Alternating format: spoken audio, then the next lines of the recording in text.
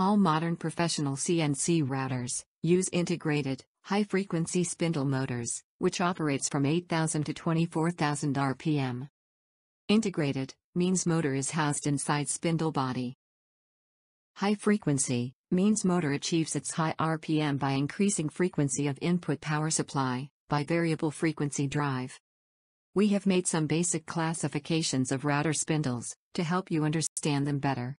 They are as below: classification by taper, classification by cooling, and classification by tool clamping. Let's take a closer look at them. Classification by taper.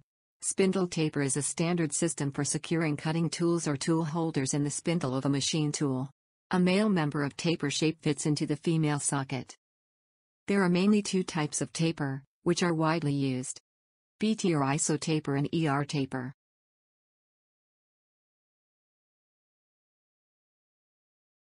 Classification by cooling.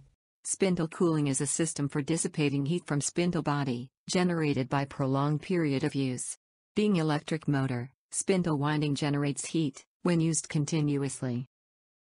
There are mainly two types of cooling methods for router spindles: air-cooled and water-cooled.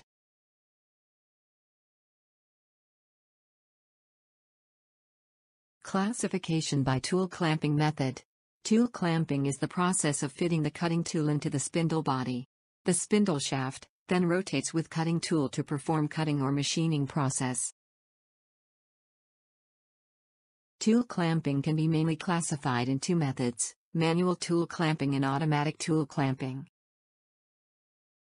We hope this video helped you get basic information about spindles used in CNC routers. In case of any questions or suggestions, please comment below. Like and subscribe our channel for more informative videos. Thank you for watching.